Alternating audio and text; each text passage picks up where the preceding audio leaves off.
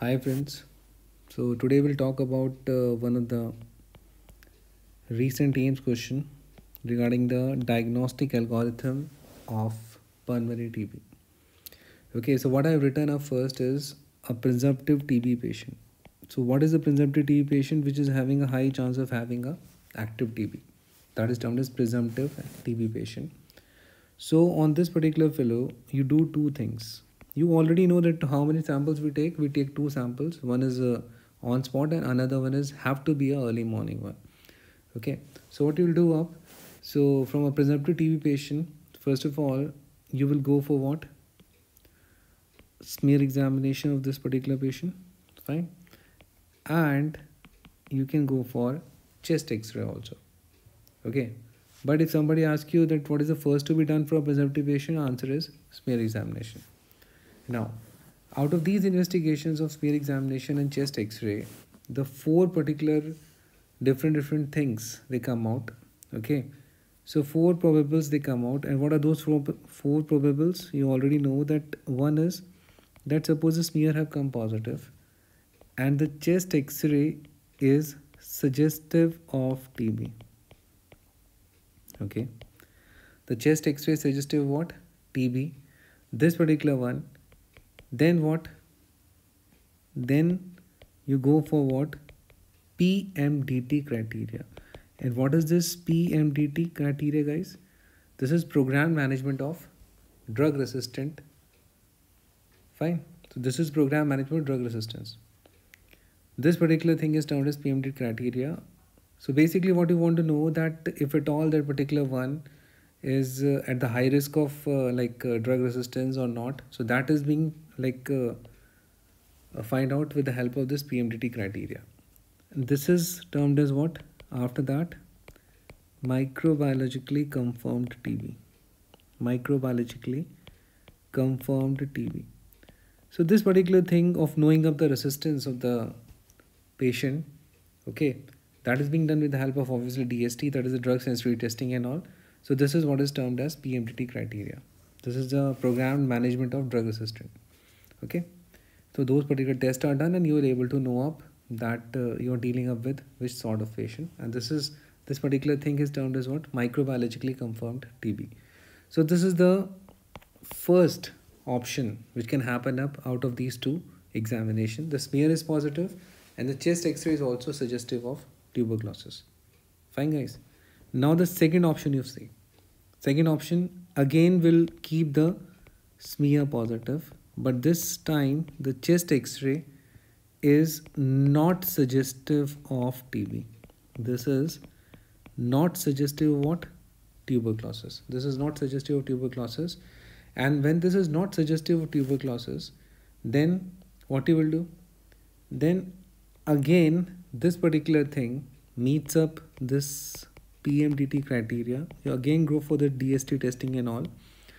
And in this side, the things are not confirmed. So you have to go for what? CB0. And what is CB0? That is the cartridge-based nucleic acid amplification test. Fine. So this is the second condition. When the smear is positive, chest X-ray is not suggestive, you undergo this DST testing, and to confirm up your things, you go for this CB0 also. If you're not finding up the proper diagnosis of yours in the because smear is positive but chest X-ray is not suggestive, so you can go for the DST testing and all.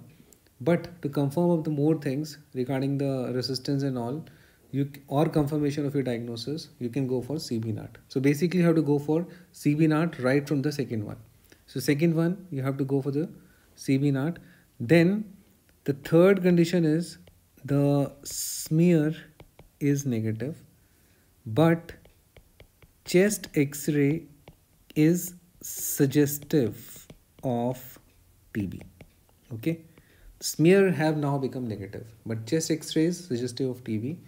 So to confirm up again, you have to go for what? CB0. So here also you have to go for what? CB0. And the fourth condition which comes out of all these permutation and combination is the smear is negative and the chest X-ray is also not suggestive. Okay, this is the last condition here. The smear is negative and chest X-ray is also not suggestive. But the TB chest physician is strongly having a suspicion of what? Having the TB. There is a clinical suspicion high of tuberculosis. Means that this particular TB physician is an experienced one. He knows that these types of conditions, they do arise, that smear is negative, chest X-ray is also not suggestive, but still he have that particular thing that in India this type of patient which have come to me is more likely TB only, and I will treat up on the lines of TB only. Okay, so you have to listen to the experience of that particular physician, and you can start later on with the treatment on the clinical suspicion basis also. But as per the protocol, in this fourth scenario also, to confirm of the things, you have to go for what? CB naught. So except the first, in all the three, you have to go for what? CB naught. Okay, and what is CB naught? Cartridge based nucleic acid amplification test. Fine.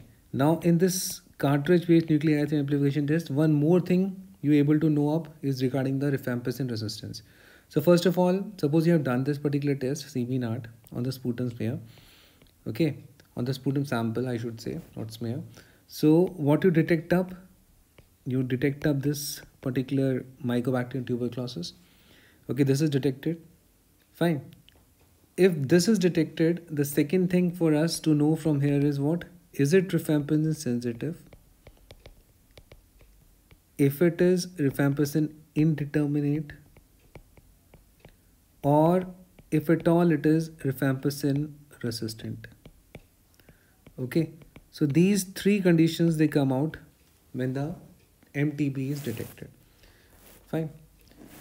Now, how to go for it now? Means if the rifampicin resistance is there, mostly it is found to be isoniazid resistant also. So you will refer for what? You will refer for management of rifampicin resistance.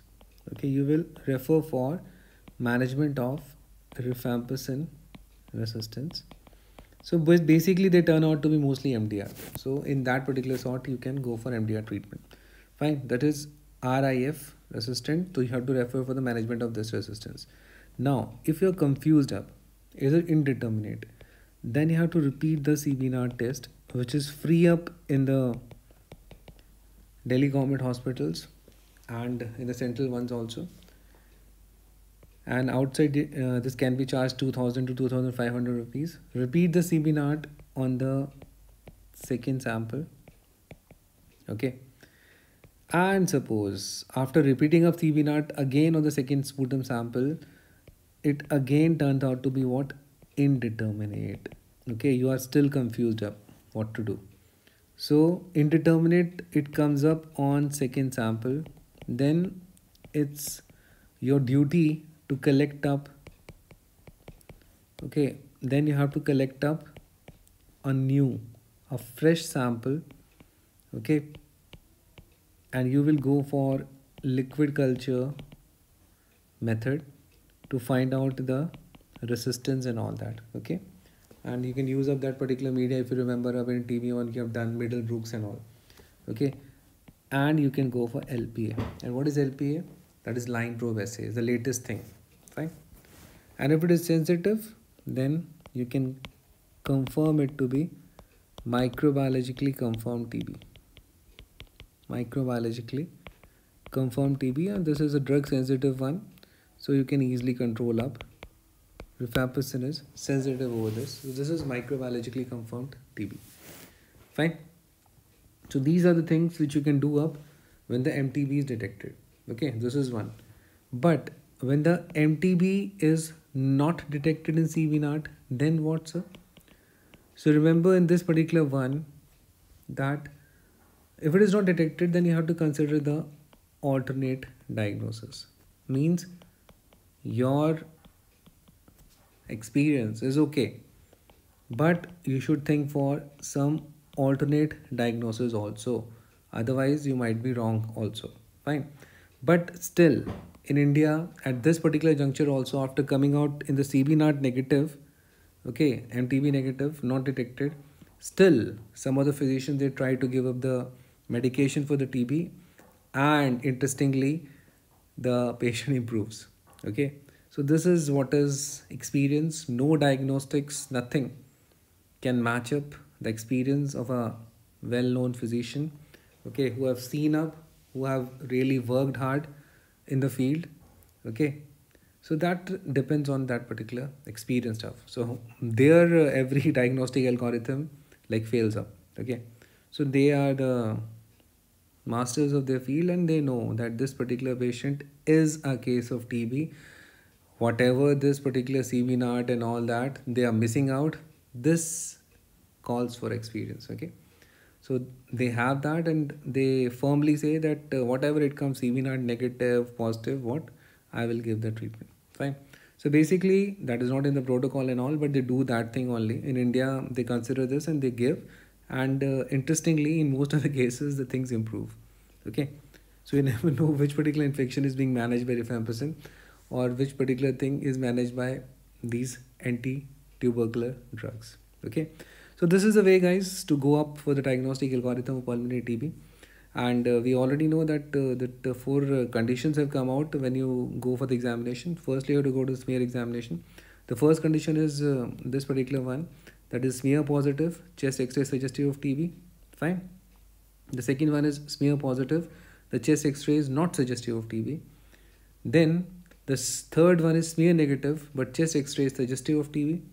And the fourth one is smear is negative, chest X-ray is also not suggestive. So all these four things is there, and right from the second one, second, third, fourth, you have to go for the CB NAT for the testing. And what is CB NAT? Cartridge based nucleic acid amplification test, which is like PCR only, but only thing is here you use cartridge. Okay, and the added advantage is what, that you can find out the resistance of the rifampicin also. Okay, and when this resistance is being found out, then you can like treat up accordingly, and you can have your like treatment protocols as per this particular result. So this is the diagnostic algorithm. Indeterminate like slightly troubles you. You have to repeat the CB NAT in the second sample, and even though that also comes indeterminate in second sample, then you have to collect to the fresh one, and you have to go for the liquid culture and LPA. And what is LPA? That is the line proof assays. Okay, so guys, this was a question that which particular thing you like to do up first in a presumed patient. The answer is this is smear examination, which you try to go out for a presumed TB patient. Fine. So basically that already you know the two specimens are collected up. One is spot early morning, okay, and one is on spot. If the first smear is positive, then the patient is not at the risk of drug resistant TB. Then it is presumed to be what? This particular, the first one, microbiologically confirmed one, which we have seen. Okay. Then if the first smear of the patient is negative and chest X-ray may be considered that suggestive, reported to be suggestive, then you have to go for those second sample stuff and all that. Okay, you have to repeat the result of CB NAT and all. So don't make the thing confused. Just simply go up in these four conditions: smear positive, chest X suggestive of TB; smear positive, chest X not suggestive of TB. PMDT stands for what? Programmed management of drug resistant TB. Okay, so this is the criteria which you have to follow up for this, and according to that they like look out that whether they are dealing up with the resistance or sensitiveness. Fine. So this is the diagnostic algorithm for tuberculosis. Thank you, guys.